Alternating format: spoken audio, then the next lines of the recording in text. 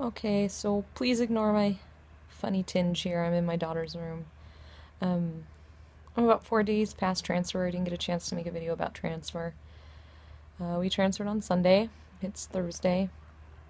Um, my last post was about meds and keeping track of them, and kind of just gave a quick overview of everything that I was taking, and had been posted right at the time that I had started pre-transfer meds. So transfer went off without a hitch. We went up on Saturday, went Sunday morning. Very easy. It was just like a pap smear. I've had some leaking since then. They told me to expect that I would have some fluid discharge and stuff like that. So everything seems to be normal. We're just waiting on a beta transfer. It's going to be next weekend that we'll get or not beta transfer, excuse me, a beta HCG to see if transfer took and see if our little munchkin butt's stuck in there and did what it's supposed to do. This post is more just to update. I called my clinic today mainly because they've got me on the daily progesterone injection, so I'm taking 0.5 of progesterone in oil every day, alternating hip sites, so between right hip, basically my right upper buttocks, to my left upper buttocks every day. And I called them and contacted them today because I am in just an immense amount of pain. I am sitting on a heating pad right now.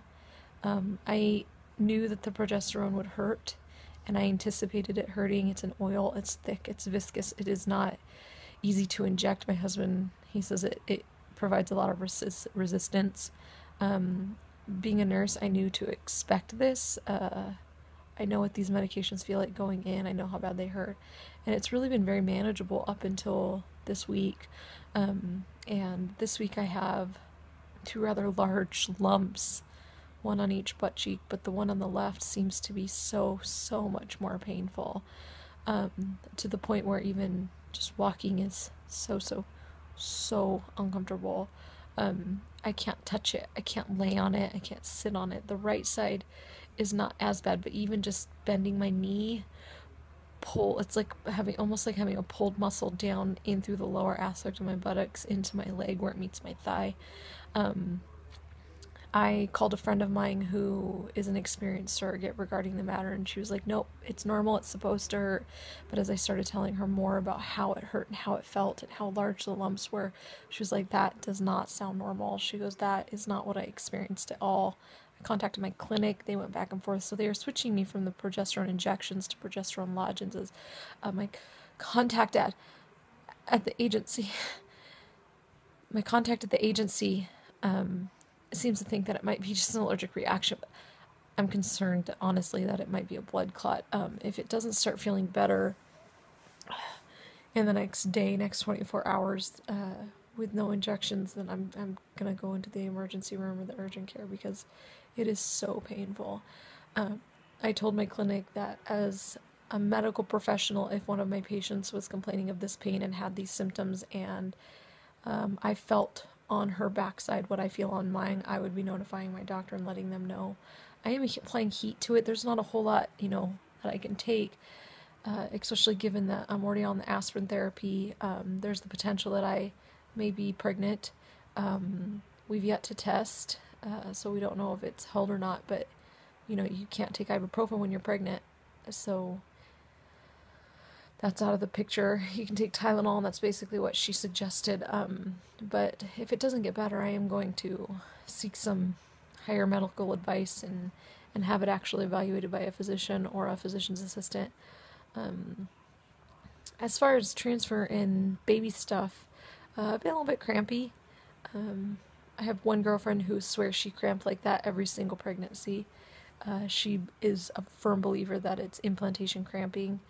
My girlfriend who's been a surrogate said that she had a lot of pain post-transfer with her progesterone shots the first time, and she carried that baby to term, and the second transfer they did this just recently, she said she didn't have any pain with it, and she ended up not holding on to either of the babies that they placed in her uterus. So she's of the of the mind that if it hurts, it's a good thing. I'm of the mind of my butt cheek feels like it's gonna fall off.